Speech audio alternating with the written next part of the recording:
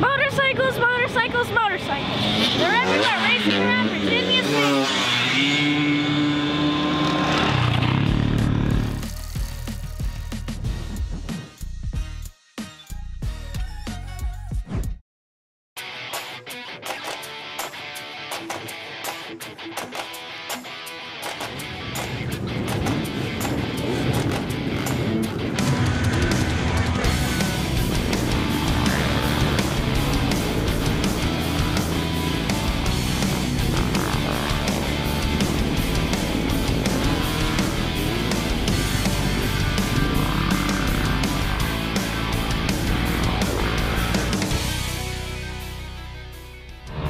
Watching an awesome motorcycle race that takes place in the small town of Virginia City. This town is closed down, so motorcycles can race along its city streets.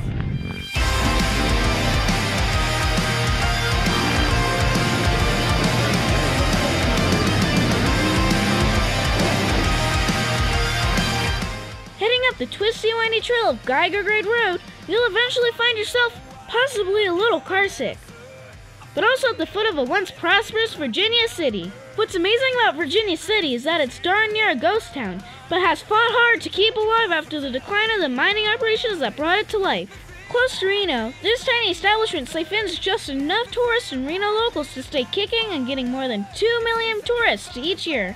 Springing up in the 1800s, big mining saw this place prosper to around 25,000 people at one time.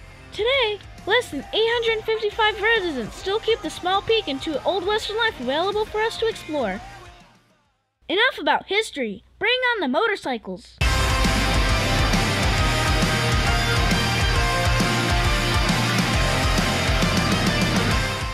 The event was packed. Tons of riders participate each year and the events keep getting bigger. Poking around for an interview, we found the president of the event, and here's what he had to say. This is Kurt Chapman, president of the Virginia City Motorcycle Club. And here we are in the 48th annual Virginia City Grand Prix. And it's an exciting year. We've got great weather out here right now. We're super pleased about that. We've got a lot of changes this year in the race. We've got some new elements on the course, which right behind us is an Enduro cross-section that they're going to be quite surprised after doing 23 miles out in the desert. They're going to come up here in the middle of town and race in front of all the spectators in this historic setting.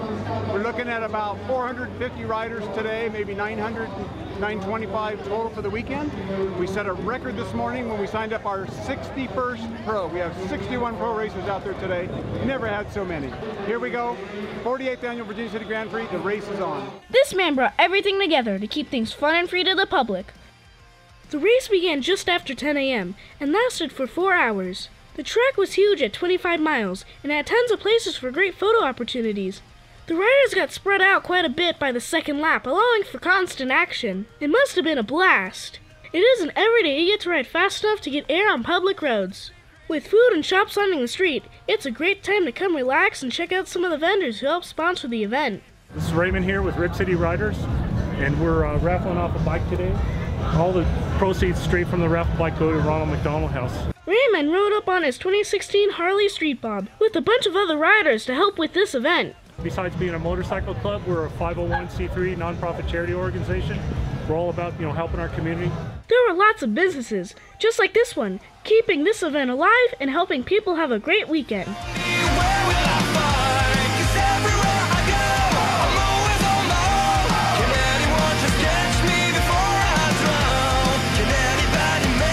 As the event was coming to an end, we got to see the victor of the race in several podium placements, while the crowds all hung around and cheered. Just finishing the race was an accomplishment in itself, and something worth celebrating.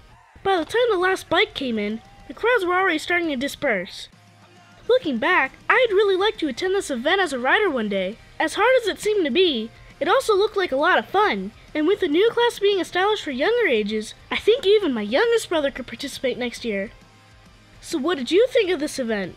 Have you ever participated in a motorcycle race? If so, leave a comment below and tell us about it. We have more to see this summer in Virginia City, such as the Virginia City Hill Climb, so be sure to click subscribe and turn on bell notifications, because you won't want to miss that.